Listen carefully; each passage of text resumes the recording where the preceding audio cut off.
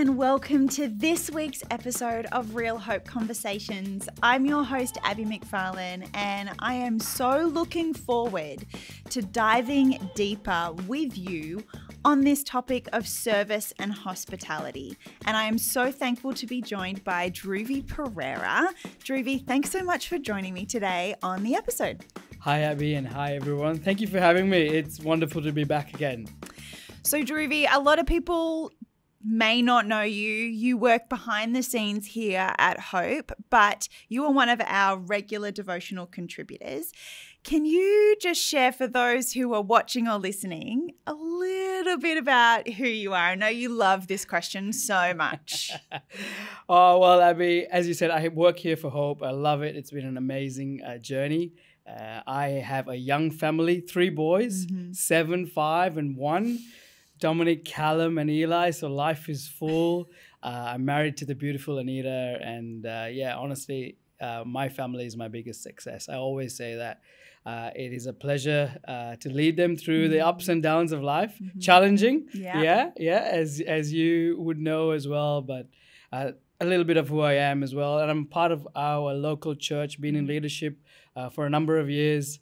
Was in ministry for a number of years, and I'm endeavoring to continue to follow the plan and call of God in my life. I came from an engineering professional background, and I left all of that in order to follow this call of God in my life. So that's a little bit of an introduction of who I am.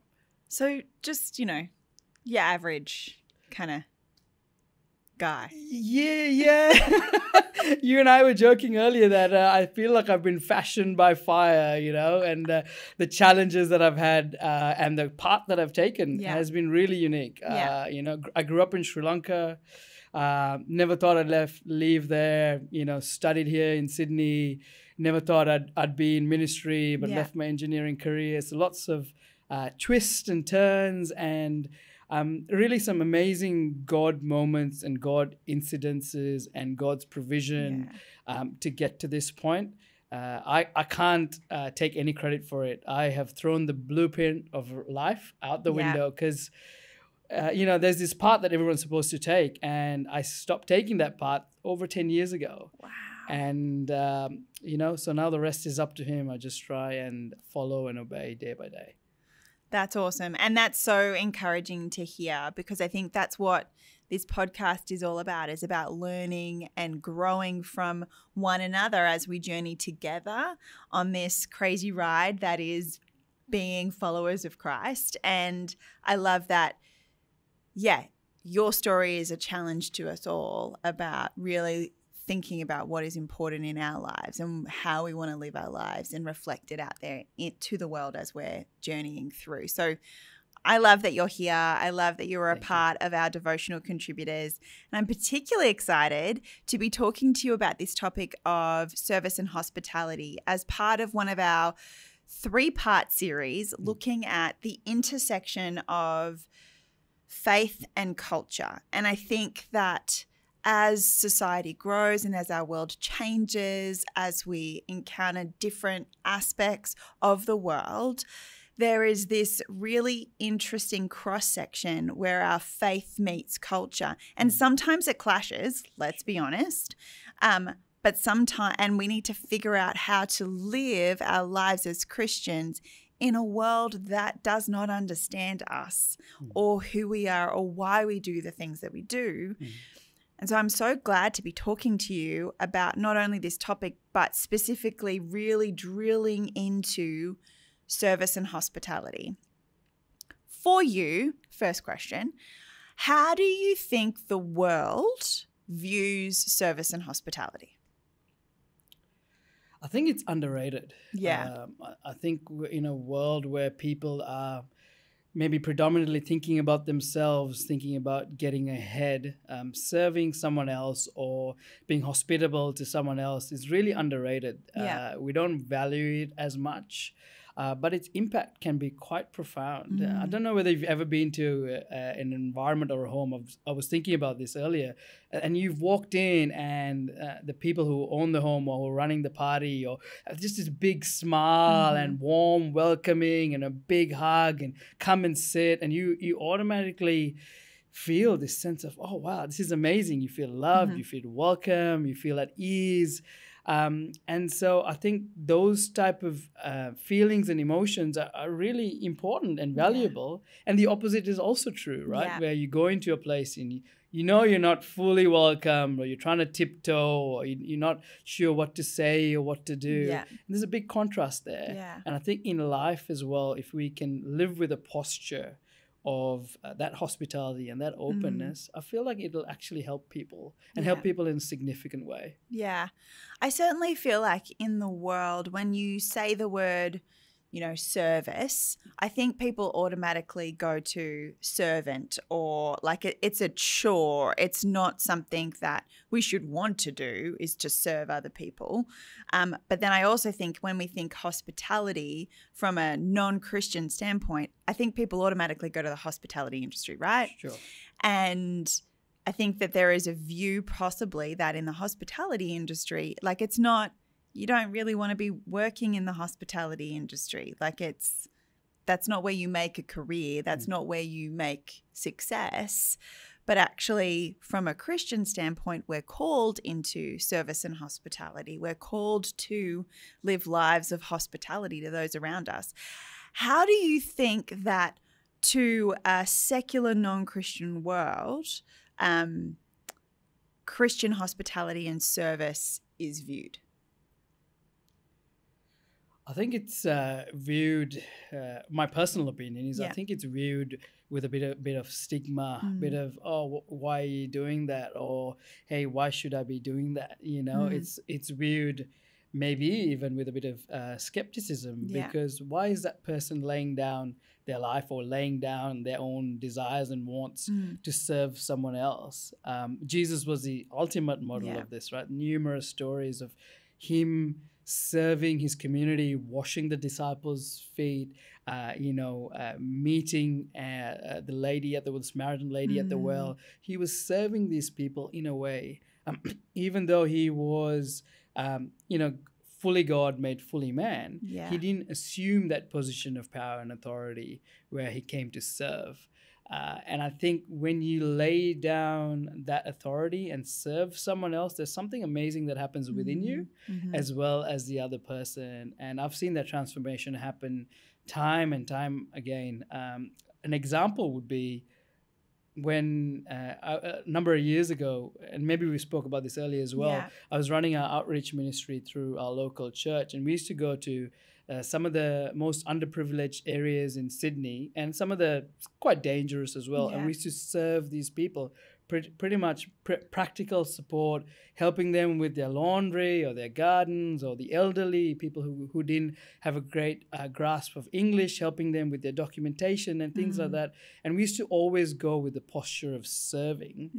But the amount that we received back was tremendous. We always felt more blessed than we gave. And that was the overwhelming response from the teams I was leading at the time. They always say, oh, wow, we've given, but we feel so blessed. And I think in that interaction, in that exchange, something takes place that blesses both parties and that helps both parties.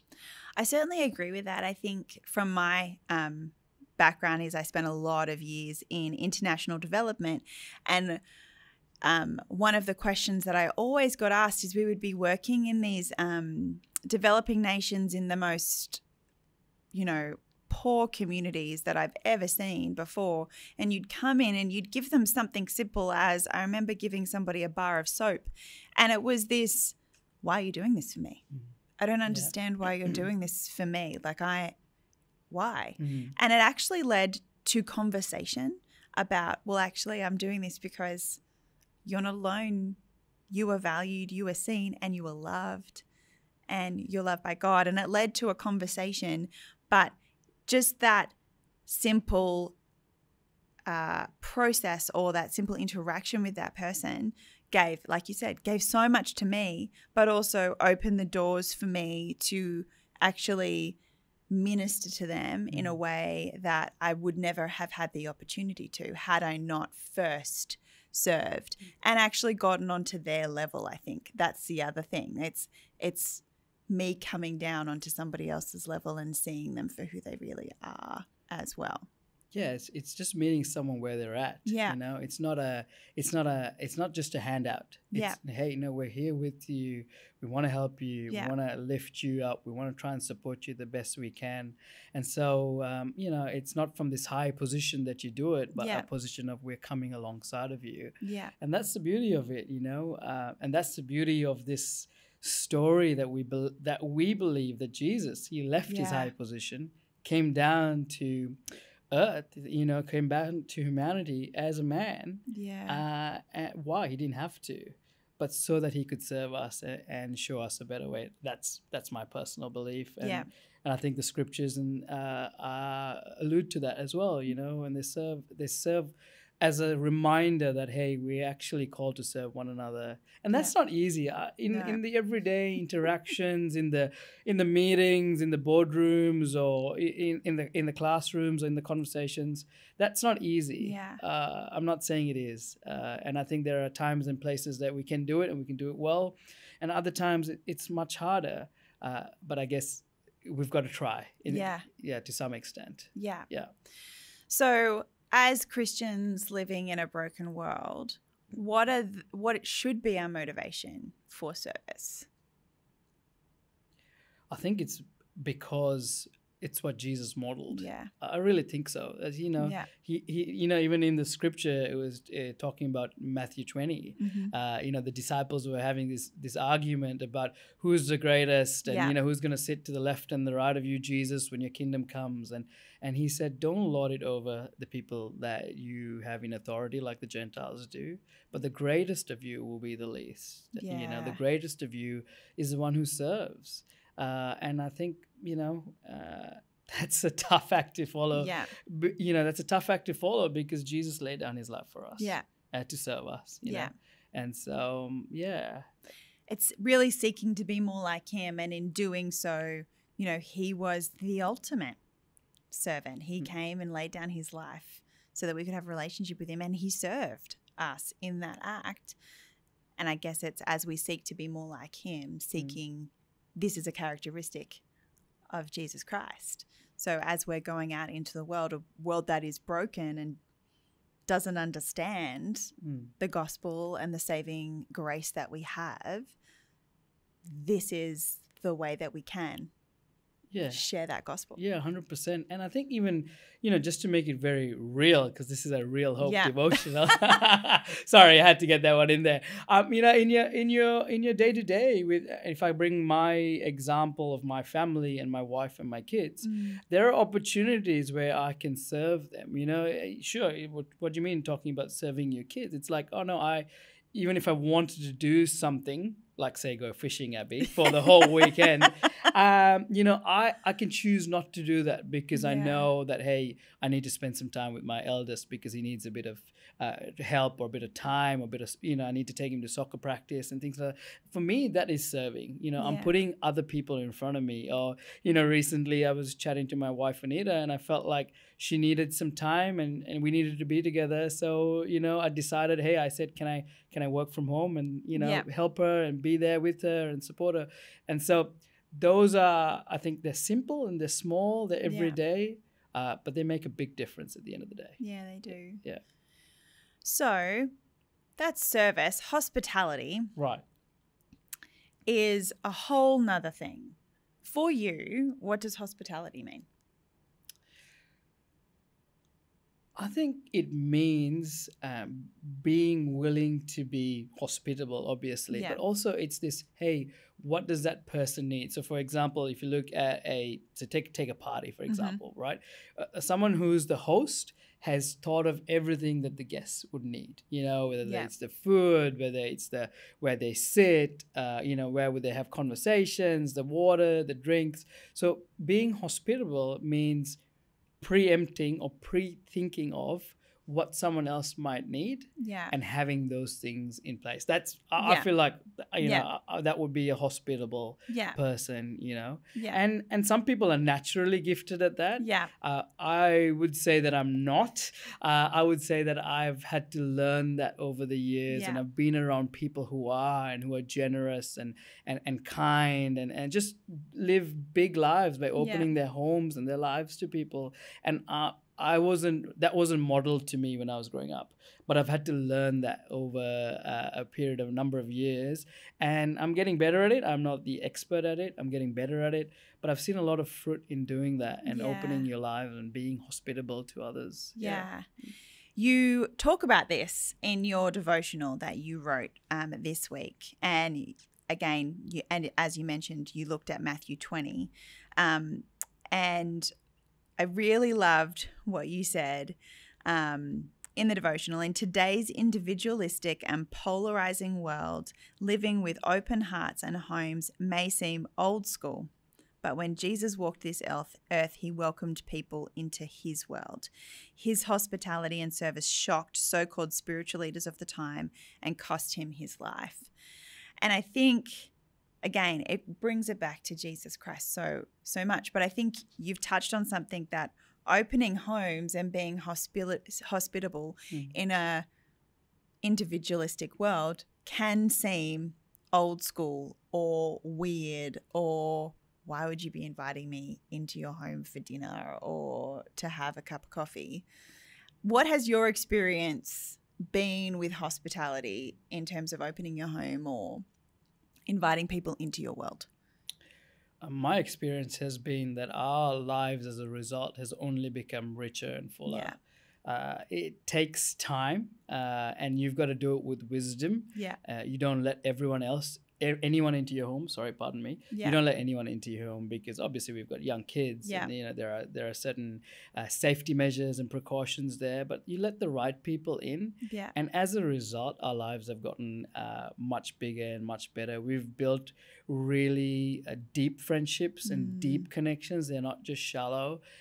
And people come in and out of your life for various seasons. But I find that those that we've let in, that we've done bit of life with, they've come with us on whether it's family holidays or going to the park, or it's not just a casual interaction. It's, hey, let's do a bit of life together. Let's really figure out who you are and how we can help you, and let's do this journey of life together. Those relationships are the ones that have lasted, and they're still the same connections that we have today. Those are the people that we still stay in touch with today. I would like to say to anyone who is listening, and maybe you've got a bit of life experience, maybe you've got a bit of spiritual battles that you've fought and overcome, don't keep it to yourself. There are so many people out there that need it. There are young people, younger people, and they are trying to navigate this journey of life and faith. They get so many things thrown at them. Maybe all they need is, to sit at your dining table and listen to your stories, to your stories of faith, listen to how you've navigated life, and how God's been good to you, and how God's maneuvered you through certain seasons. Maybe that's what they need to hear. You obviously use wisdom. But I feel like there's a lot of gold in people, and we tend to value maybe the instant or the Instagrammable or the likable these days. But I feel like there's real strength in longevity, in faithfulness. If that is something on your heart, please, open your home and your life to people, and you will find that it's as I said earlier, it will bless you as well as it will bless someone else. I find that my 8-year-old son is probably more hospitable than me. I don't know, maybe it's I have a filter of the world, but he is, Mum, can this person come over for lunch? Or Mum, can these people come over for dinner? Or Mum, can we go out with that family? When are we going to do the thing with these people? Can my friends come over? Like, it's pushing me, his young, innocent, but beautiful heart and perspective on the world and perspective on connection and deep relationships with people is challenging me as somebody who struggles with hospitality to think about hospitality in a more real way and find opportunities for us as a family to really display hospitality, not just with our Christian, like our church family, but with our school family or with our extracurricular activity family. I am not somebody that I have my people, and I struggle meeting new people. I'm an introvert when it comes to that, whereas my kids are forcing me to actually meet new people. And there's a richness to those relationships. Yep. There's a comfort. I think we learn and we grow together once we open our world up to other people. 100%. Yeah. 100%. And I was laughing as you say that because I was just having the same conversation with Dominic 2 days ago. We had to drop them off at their neighbors because the time Anita had to stay back and I had to leave the house. So they were there for about 15 minutes or so. And, we've got a great relationship with them. And then every day since then, can I go over? Can I go over? Can I go? I was like, no, Dominic, maybe you're not welcome. Can I go over? Can I go over? And I love that you said that because kids are not tainted by this world and maybe what we should and shouldn't do. But again, I find those intersections, those places where we open up our lives or our homes is actually mutually beneficial for both parties. My neighbors were like, oh, they were such a delight. It was so good to have them. It was great to have a bit of life in the house. And, they were able to play different games. And because their world's very different. They've got adult children. So so I feel like we've got these preconceived ideas in our mind about, we're being a burden or, or maybe that's not helpful to them. Yeah. But I find both parties are blessed, Yeah. Again, with the right wisdom. Yeah. Again, wisdom, right people, that come up along your path. And I would say to anyone who's listening and maybe you're going, oh, I need some of that. Oh, I'm looking at that person and that person's life has a lot of fruit. I want to be like them. Yeah. Take some courage, muster it up, walk up to them and say, hey, can I take you out for a coffee, or can I take you out for a meal, or hey, when would you like to catch up? And sometimes you may find that as you take that first step, that they will reciprocate that. Yeah. And then it'll be a lifelong friendship, know. And you don't have to be in the same age group or demographic.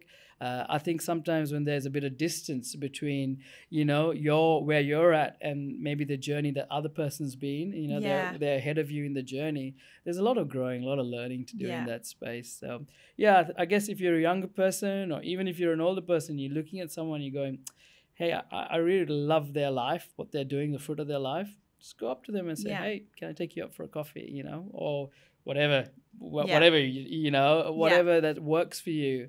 See where that leads you. And the worst thing that they could say is no. I think that's the thing. That's probably a phrase that I have now in my 30s. The worst thing that they can say is no. Yeah. Because at the end of the day, if they say no, that's fine. Yeah. It is what it is. Yeah.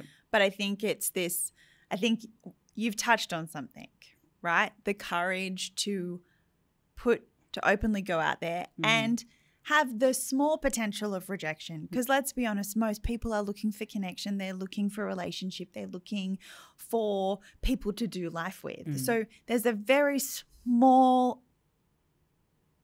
possibility that they will say no. Yeah.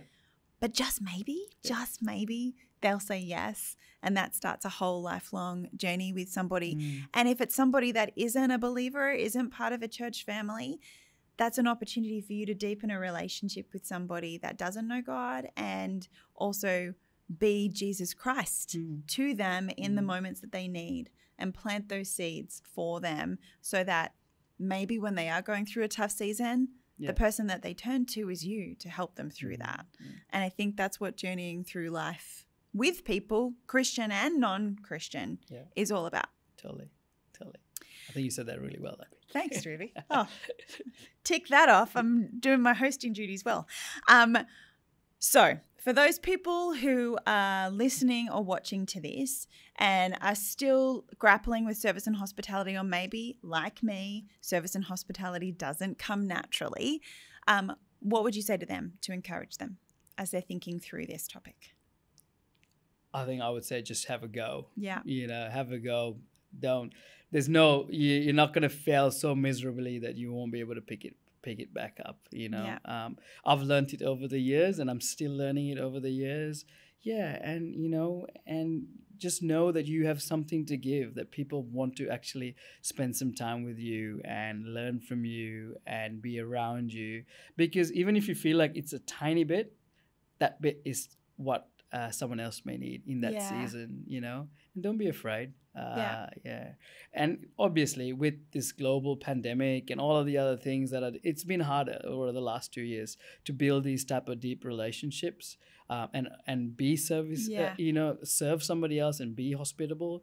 But I feel like, let's start shifting it. Let's start going back to who and what we're really called to be. You know, we're not called to do this life on our own. We're called to try and help other people along the journey. And sometimes it's clunky, and honestly, the first few times it's going to be awkward. It's going to be really uncomfortable, but keep at it. Yeah. And as I wrote, I feel like over time, the walls come down, trust gets built up. And on that foundation, you can have some proper, deep and meaningful conversations and do life together, So keep at it. Just have a go. I know it sounds simple. Have a go. Yeah. If you fail a few times, it's okay. Get back up and just trust that the right people will come along your way. Druvi, as always, I love sitting down with you, and I love journeying with you and Anita and your boys. Certainly I learn so much from you, and I hope that as people are listening, that they've also learned and drawn from your wisdom and your experiences with service and hospitality, because that's what it's all about. Like we've said, it's about journeying together and doing life together. If you have been watching this and this has been an episode that has challenged you, or you have more questions about service or hospitality, we would love to hear from you. You can go down into the show notes or the description, and there'll be a link there for you to get in touch with the Real Hope team. We would love to be journeying with you directly as we're seeking to live a life that is a beacon of light of Jesus Christ in the world that we live around us. Also, don't forget, if you want to be alerted to whenever there is a new episode of Real Hope Conversations, don't forget to subscribe wherever you get your podcasts. And as we've been talking about, this whole podcast is about journeying together as we seek to understand and know God better. So what better way than to be inviting other people into the conversation by sharing this podcast episode or video with your friends and family on social media or via message or email. We would love to be journeying with as many people as possible as we seek to share experiences of God's love around the world, in our communities, in our families, in our nation, and in our world. Well, I hope that you have an amazing week this week, and I'm really looking forward to seeing you here next week for the next episode of Real Hope Conversations, where we'll continue to look at this topic of the intersection of faith and culture. I'll see you here next week.